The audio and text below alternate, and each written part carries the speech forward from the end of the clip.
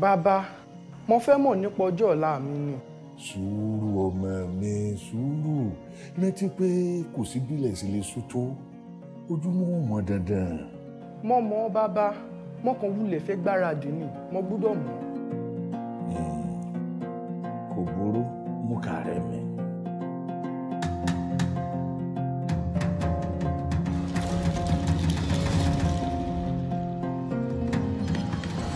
Ó ń ṣe ọ́ bí ikọ̀ tí mo ń tọ́ dà lọ́la. Ṣùgbọ́n àìgbọ́n sí ohun tá a bá mọ̀. Ẹlẹ́dàá rẹ̀ lágbára pọ̀. Òun náà ni ó sì ṣamọ̀nà bí gbogbo òpin rẹ̀ ó sì tú ọ lọ. Ọ fojú rinjú pẹ̀lú àwọn ẹrù mọ̀lẹ̀. Ìbọ̀rà ojú sánmà, àtẹ̀bọ̀rà nú omi, àtòfìsí ògùn rán ni ọ́. Ìwọlẹ́ni náà tá a yàn tí ó gbé ògo olúborí gbogbo lẹ̀kílẹ̀. Àtọ̀làjú kọ́ làjú ga. Mo ń rú ọ lágbára tó kọjú òye rẹ. Ọ̀pọ̀ ni ó máa fẹ́ ọ lójú fẹ́ ọ lẹ́nu. Àpòtagìrì ló ń jẹ fún pé èèyàn. Bí mọ̀nàmọ́ná ṣe ń bára rẹ̀ ṣiṣẹ́ yìí tó sì ń yọná lẹ́nu bí òrìṣà. Bẹ́ẹ̀ lágbára rẹ̀ ó fara pẹ́ ti mọ́tò àtọwọ́dọ́wọ́. Ṣùgbọ́n agbára yìí kan náà tí ó mú kógo rẹ̀ búyọ yìí náà ni ó gbé ìṣubú rẹ̀ o. Tó bá wá kù wọ nìkan kó tẹ́rù ara rẹ̀ pa. Sango. Interesting. Well, first of all, why did you choose Sango? Sorry. I should first of all give your name.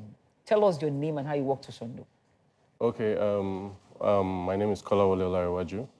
You don't do Kola at all? No, I always try as much as possible to add the Wale at the end. That's why I didn't call your name to introduce you. Yeah, because if you search on Google, if you type Kola Olarewaju, other names, other people come up. But if you type Kolawole Olarewaju, yeah, you get me there. Yeah, basically, I'm the founder of Komotion Studios. We're the ones that worked on. Sorry, why the name Komotion? Do you cause commotion? I mean, we tend to, our goal is to create disruptive content. Oh. So disruptive and all that. Obviously, you know, the whole name thing. My name is Kola, K-O. Yeah, oh, okay. Yeah, so that also got into You were in advertising before? Yeah. So you know about copy and all of those things? I tend to soak up a lot of information wherever I go. So copy, I used to write also. Well, I write also, so. But I think what I was doing at my ad agents or the ad agency I worked on was, I was an ad director.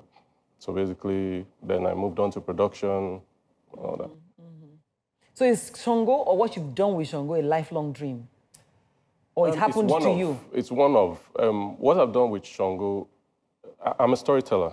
So I try to find interesting ways to pass on messages through different mediums. I came from a traditional art background, so I used to paint, I used to sculpt and all that. But once I got into computing, it was quite interesting. I knew that was the future, so I was saying, how could I merge those two in such a way that I could also, you know, tell my stories through those mediums. But over time, as I was growing up and I was learning, I found out that it was quite expensive. You know, it was quite an expensive venture. Maybe you should hire people like Jonathan to devise a way to make this thing. Yeah, we need a lot of help in this country, you know. And I think there are a lot of talented people that are willing to do different things, but they don't have the avenue because of, there's the system, you know, in Nigeria. It's kind of, I wouldn't use the word flawed, but it has its, you know, lapses and weaknesses that doesn't allow for certain things to flow. It's allowed for Sango? No, in this scenario, I would say... You were disruptive. I had to push. I had to push harder than normal. And I think that's why, because right now it's getting some global attention. I think that's why a lot of people are surprised because, you know, it came out of Nigeria. That's why we even put the caveat at the beginning that was 100% made in Nigeria, just so that there's no confusion. We had the same... But we would know definitely because Sango, will Oyibo write anything about Sango? Yeah, they can. They could have a Nigerian writer, okay, you know, to give something authentic and produce it there, yeah. You know, and we had the same issues with every other person, power generation, we had to, use. And I think that was actually, that brings me to one of the interesting things about this project, which was the fact that it was basically almost zero. Basically, it was as cheap as $400 to produce. You say that, but did it really cost you $400 to produce that great animation? Cash-wise, yes. But what happened was a lot of people saw the potential of the project and came on board at the early stages, and I was overwhelmed with the amount of support. What does it take to do that? You need hardware. You need, of course, the talent for different aspects of the production. Of course, you need power. What about the software? The software, yeah, we also reached out to the Because this company. is like virtual reality, or 3D. What's this called? It's 3D animation. Okay. It's 3D animation.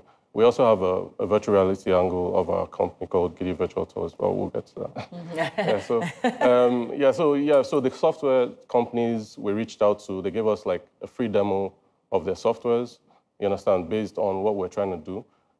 So ordinarily, well, for me though, you chose a story, and I wonder why Sango. Okay. And why did you choose that story? Okay, Sango to me is the most recognizable mythical figure. Mm-hmm. And we're trying to export our culture, but we also know that a lot of people, entertainment is the best way to get their attention. That's interesting. Sports and entertainment. Sports and entertainment. Mm-hmm. You understand? So basically, we just felt, okay, if we're gonna tell a story. Right now, superheroes are trending. The movies, Thor in particular. You understand? And there's so much known about Thor, but nobody knows much about Sango. Well, except for. And Thor is like Sango. He's not god of thunder. Yeah, there's a saying. There's a saying I saw online which was quite interesting, where they said Thor is just Sango with packaging. Absolutely. Absolutely. And I personally believe. Well, that's right. I personally believe that the Thor story was basically... They stole our idea. Reason why I say so is back in 1982, I think Marvel Comics introduced Sango into their comic as a character, as part of some African deities.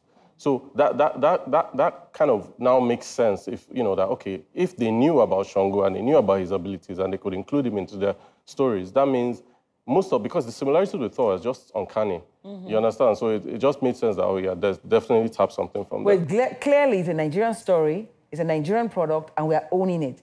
My next guest who's going to join us, fine, because I think we should just finish the conversation here, because I have a very big chair that can fit everybody. I'm going to invite, I call her Iyate Jumade, because she created a character that fits also into our culture and tried to do the same thing that you're doing, but differently. So storytellers can take advantage of what you're doing as well.